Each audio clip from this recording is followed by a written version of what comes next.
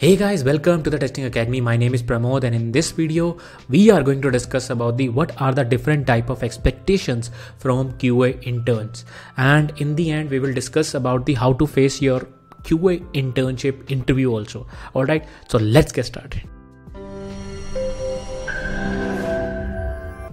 Awesome guys, so first let's move towards the first one. Let me pull up my marker. Right, what are the main expectation from the QA interns? So QA interns, or if you are applying for a company and you are getting hired for any kind of a internship for 3 months, 6 months, right? What are the main expectation from you? So first of all, the expectations are very straightforward, which is basically the basic knowledge of web. You should have a web related basic knowledge. What exactly this means, Pramod? You should have the information about how HTML works, or JavaScript, CSS, right? This is very, very basic, and it is really expected from you guys because most of the projects are related to the web. And probably you will have some internship in mobile application, then mobile related stuff that you should know.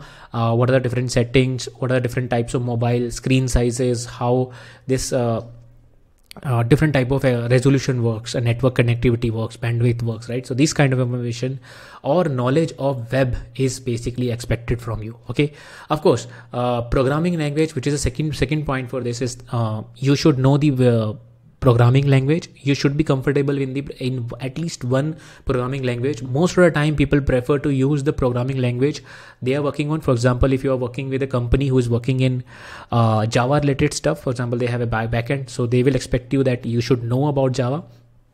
If they are working in Node.js, then JavaScript is expected from you. If they are working with Python related technology, then definitely Python is expected from you. So at least one programming language you should be comfortable, and this is really important. I would highly recommend, if you are applying for a QA intern, or if you're looking forward, make sure you do the HackerRank challenges, HackerEarth, Lead Code. Make sure you create the profile on the Lead Code and start doing the programming challenges there. Okay, database knowledge is additional. You should have at least one database, like for example, it can be MySQL, Oracle database, Postgres, or anyone, right? I will recommend if you can have some information about how MySQL works, and you should able to write couple of queries related to on the DB queries especially related to it. Okay, and good to have. Let's discuss about what are the good to have for QA interns. If you are comfortable with automation knowledge, if you know how to write manual test cases, if you have some analytical skills, logical skills, and love to explore the web application as well as mobile application, then it's really good to have, because I have hired many QA interns as QA freshers also.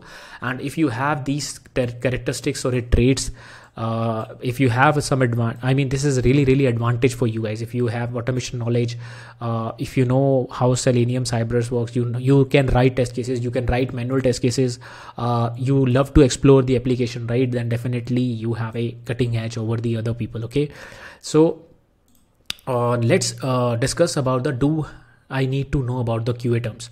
So this is a really important question from the QA internship as well as QA fresher side.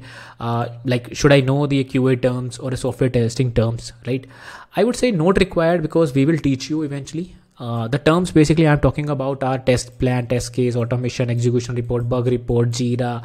These are basically QA related terms, or you can say QA related jargons, right? And we will teach you, so don't worry about it. But good to have if you have a knowledge around it, because it will basically tells that yes, you have done some research before applying the internship or any kind of a fresher job. Okay, so yeah, next question is basically, do I need to know about the automation testing? And answer is yes or no, because there are two things which is very important. If you are basically hiring as a internship or a fresher, right? If there is a certain work required, and which is very important right now, and we don't have any bandwidth, we want immediately people to start contributing to automation, then definitely if you have an automation testing knowledge, like for example, if you know how to write Selenium scripts, Cypress scripts, Playwright scripts, anyone, then it's really great advantage. If you don't know it, definitely we need to teach you for a 1 month, because you are comfortable in database and programming language, right? This is what we are expecting. So yeah, it's yes, good to have, and no, if you don't have, we have to teach you. But if you have it, really grateful for that, right? So this was about it. Okay, now a very important question related to it: how do I face the QA interview question, internship interview basically? Very easy. I would say make sure you are preparing your resume, right? You are including enough keywords so that your resume is getting selected for the internship. Talk about your internship. If you have done the QA related work, talk about it. If you haven't done the QA related work, I would suggest do some weekend projects. Weekend projects are nothing but the project that you do on weekends. For example, you can go to the Testing Academy YouTube channel and there are 30 days of challenges, right? You can do the challenges, add to your GitHub profile or your resume that I have done these projects, and that you can discuss on the interview, right? So definitely improve your communication skills. I will highly recommend. How I have done is basically I was part of a Cambly. I used to use Cambly app, which or there are other communication ways where you can improve. Okay. Many times in the interviews, people will ask you to write test cases. So make sure you are well versed with it. Of course, I told you, right? Good to have knowledge is always, and people will ask you these things. Okay. They will expect that you should know the programming language and if you can write test cases, because they will basically judge you based on the logical and analytical skills. Okay. So very, very important. This is SQL. They will ask you question related to SQL statement programming question, which is really important. That's what I have told you, right?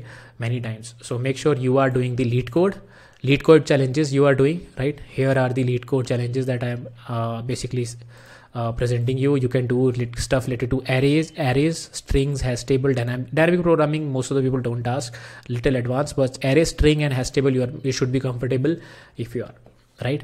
So these are the more major expectations from the QA interns, and I will highly recommend if you are an intern applying for an intern or even as a fresher, make sure you start working on your automation skills, on your programming, right, and work on your project. Especially prepare your resume well, make sure you include proper keywords in them, and if you are facing any interview in upcoming words, make sure you work on your communication skills, which is very important, because if you are not able to communicate, you will lag a lot. Do the weekend projects or internship projects, because internship projects, that's how we know that you have worked something. Work on your SQL statements and programming language, which is very important, because immediately there can be a time after 1 month of KT, you will be writing the test cases. Even if you are writing as a manual test cases, but you will be writing test cases as well as automating them if you are applying for any automation related internship. Okay, so you will be doing it. So make sure you pay attention to this. I hope this makes sense around it, and I hope this will help you a lot for a QA intern or a QA fresher. Thanks a lot for joining. Thanks a lot. This is your host Pramod. I'll see you in the next video. Bye.